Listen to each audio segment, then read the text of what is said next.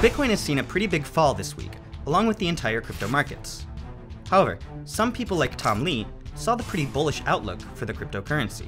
Even though Lee slashed his 25K price point for Bitcoin's end-of-the-year price earlier this week, he's then maintained a 15K price point even amidst the current market crash.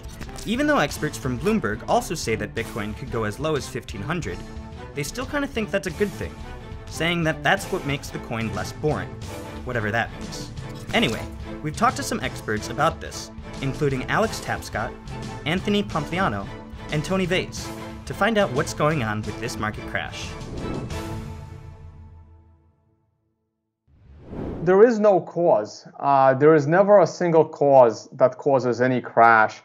There is never a single cause that causes a big run-up. The Bitcoin was overpriced.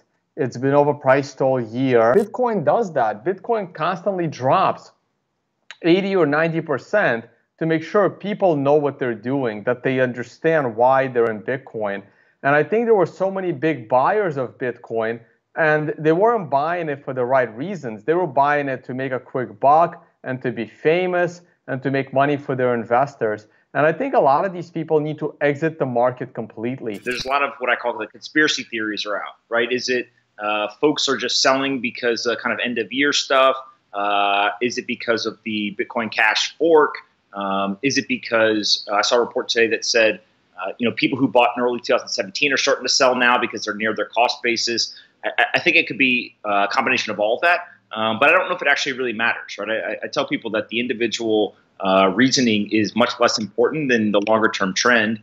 We've been in a bear market for a while. I think we're going to continue to stay in that bear market until we kind of bottom out. Well, I don't think there's any one particular cause to the market crash. If you look at what's happened over the past year or so, the market has been declining since an all-time high in January. And I think that the high that we reached was an artificial one. It was based on a lot of hot money entering the sector and pushing valuations up to a level that were totally unsustainable. So I think most of the correction that we've seen so far has been very healthy. I think what's happened in the past couple of days or a couple of weeks has basically been a flight to liquidity. So effectively, we're in a period of time where there are a lot of investors who own lots of different kinds of alternative coins, or things other than Bitcoin, basically. And as the market continues to correct, they're looking to liquidate into something that has more fungibility, more liquidity. And then what's compounding that, I think, is that over the past, I should say about a year ago, a bunch of people went out and raised a lot of money for funds, which are nearing the one-year maturity date when typically investors are able to redeem. And so it wouldn't be surprising if I saw a lot of those different kinds of investors redeeming now, and that's exacerbating that liquidity crunch. And then compounding that, there are a lot of projects who've raised money over the past year who are looking at their treasury basically evaporating because they still hold a disproportionate amount in Ether and Bitcoin, and they're essentially trying to liquidate into fiat as quickly as possible. So it's sort of a perfect storm of a number of things. One was, valuations were too high. Number two is we're in the midst of a prolonged bear market. And then adding on to that, you've got this rush to liquidate, which I think is causing people to take bids at any level effectively and driving the prices down even more. The psychological argument is just there's not enough pain yet. People are still, if you look on Twitter saying, oh, it's coming back, right? There's this belief that, it's going to be okay. And I think that that means we haven't reached true capitulation yet. And when we reach that, that's kind of the psychological bottom, if you will. When you look at the technicals, there's supports that seem to be somewhere in that, 4,000 to 2,800. There's multiple supports in there. And so I think that we've kind of punched through the rest. And so maybe it stops at 4,000, maybe it's 3,500, 3,000, but it's definitely farther below where we are today. And then I think the other thing is the historicals, right? So, historical analysis does not necessarily mean that's what's going to happen in the future, but it is a good way to get perspective, right? And so if you look at kind of the first two market cycles, there was over 80% drawdowns. So we're at 75% today, which is close. But if we went to $3,000, it'd put us right about 85%, right off that all-time high. And so I think that's really kind of the triangulation of multiple arguments around psychology, technicals, historicals, et cetera, that get us into that sub $4,000 price point as a general target. I'm doing my best to navigate my followers so that we can properly time the bottom. But at the moment, I don't see it in sight. At the moment, it looks to me like we can fall significantly lower, and it can last significantly longer. I hope it can change, because in the last few weeks, people finally started to understand what a bear market can do. But I think people are still in a very happy place with Bitcoin. And the Bitcoin ecosystem has this amazing ability to put everybody in a very sad place. And only when that happens will the price finally bottom and then start to go to new all-time highs. There's a high probability that Bitcoin will continue to go down in value. We could see sub 4,000, somewhere in the like $3,500, $3,000 range. And then from the timing perspective, we think it goes into 2019, could go as long as till Q3 of 2019. And so if that happens, we're talking about another 9 or 10 months possibly of this bear market until there's true blood in the street, capitulation, and people basically give up and leave the industry. I don't think we've hit the bottom. It's really hard to say. Bitcoin can reach $1,000 if it falls quickly, or we can stay here in the $3,000 to $4,000 range into the summer, and that would be enough. It's not about a specific price. It's not about a specific time.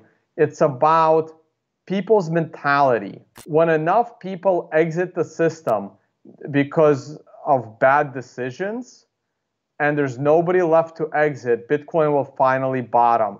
This may happen at a very low price of Bitcoin. This may also happen at a distant point in time. We're 10 months into, a bear market. Now, in normal financial markets, typically bear markets don't last this long. But in crypto, the only precedent we have is the periods that we saw in the past. And in the past, we've seen periods where prices have corrected very quickly and rebounded, but we've also seen periods where things have continued to decline for long periods of time. I'm looking at the market today and trying to gauge not just the financial drivers, but also the emotional drivers of this market. And I think that there are a lot of people who remained hopeful until relatively recently, and now they're very fearful. And what happens after fear typically is capitulation. And after capitulation, people basically just give up. So I'm not sure if we reached that capitulation point yet. I wouldn't be surprised if prices rebounded here. You always get a dead cat bounce after there's a period of prolonged downturns. But we could retest the low, and we could go even lower. All of the speculators and the tourists have sold, they've left. And what you get is you're left with this base of holders who are saying, I'm a long-term believer. I'm not going anywhere. And there's really that true seller fatigue. And it feels like that's probably lower than where we are today. I think that the government crackdown on cash can help Bitcoin go a long way. As the government starts to eliminate cash, more physical cash, more and more people will be looking at Bitcoin. If the global economy starts to go down really badly, the governments might go after people for taxes, and people might be looking at Bitcoin as a bit of a safe haven. We need to have people feel that there's value in these assets and be willing to buy them, not because of momentum or because of FOMO, but because they're actually valuing it on what the fundamental utility could be long term. So to me, I'm looking at a lot of projects that raised money over the past year, which have yet to even launch, but are coming out in the next little while. So projects like Cosmos and Polkadot, for example. And I'm also looking at some of the emerging networks, the ones that followed Ethereum and are now live, things like EOS and Aeon, Icon, Tezos, and others, to start showing organic growth in terms of new application development and also reaching milestones in terms of technical maturity. So the things that I look for are not really catalysts, they're not momentum or sentiment, they're actually fundamentals. I want to see that this technology is being used, that people are actually getting value out of it, and that the promise that a lot of people made is beginning to get fulfilled. In the end, ultimately, the thing about technology is that people generally tend to vastly overestimate its potential in the short term and then vastly underestimate its potential in the long term. Anybody who's hanging their hopes on a reversal in the market because of things like a Bitcoin ETF or so-called institutional buying, or the adoption of Bitcoin futures through Backed. I think all of those catalysts that people are looking at will be positive, but don't hang your hat on them. If you're only hoping that one single news event is going to change the direction of a marketplace, I think you're going to be mistaken. I think that there's a lot more that needs to happen for this market to turn around. But yeah, of course, I view those things as being very positive. One thing I will note, though, on this whole institutional investor side, institutional investors have been in this industry for years. When people talk about the upcoming institutional investors, they may be talking about more traditional vanilla style investors, mutual funds and sovereign wealth funds. But there are hedge funds and family offices and venture capital investors and high net worth individuals, people who you traditionally consider to be institutions that have been in this market for years. And I know that firsthand, and I know a lot of people who work in this industry know that as well. So I don't think that there's any big wave of institutional investors that's going to, move the needle anytime soon. But I do think that at these valuations, there are going to be a lot of people looking to reload and are going to look to invest a lot of money with prices where they are. Sometimes no action is the best action. A lot of times what helps is creating a time-based or periodic buying or selling schedule, and then just staying super disciplined to that, right? And saying, look, I've got long-term belief in either direction of an asset, and I'm going to stay disciplined. And that usually ends up being, working out pretty well for people. So my advice right now is, if you were thinking of quitting your job and going into the Bitcoin ecosystem, don't do it right now. Wait another year. Try to accumulate more fiat capital. And if you see Bitcoin drop below that $3,000 range, start accumulating that Bitcoin. This is not the time to panic sell. Don't ever panic sell.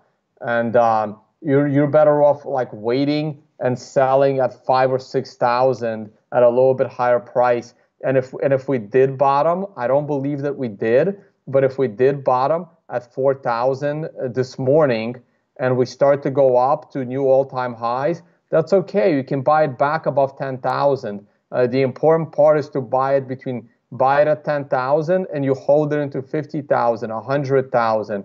Well, I've never really understood the concept of hodling. I understand the concept of holding something long-term because you think that it's underpriced and you think the value is going to go up. But if you are looking at investment today and you think on its merits, there's a chance that it could go down for a while, then I don't see why you wouldn't try and mitigate your losses and then re-enter at a lower price. And also, there are practical tax reasons why you may want to sell, especially as we're going into year-end to capture a capital loss.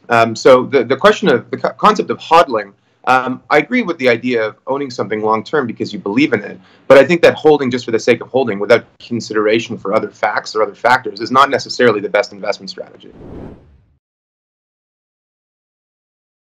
So if you look at the mining perspective, we've got people that we've been talking with that are mining anywhere between 4,500 to 6,000. Most of those people are shutting off, but there's a very large portion of people who are mining at sub $3,500 price points. They usually are getting either free, low cost, or like 2 cents a kilowatt hour power. And this is all the traditional areas, China, etc. And so we don't think they're going anywhere. We think there's a long way for the price to go before they, get in jeopardy of mining at a loss. And so those are the people who are really worth paying attention to because that's the bulk of the miners. They're doing it commercially, and those are the ones that it would be really scary if they started to shut off their machines.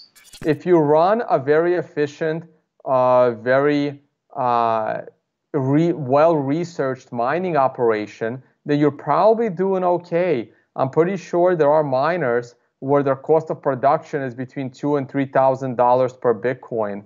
And if your mining operation was not properly designed, then your mining operation is going to shut down. It's going to separate those that know what they're doing when it comes to mining and those that don't. Cointelegraph. Like, subscribe, and hodl.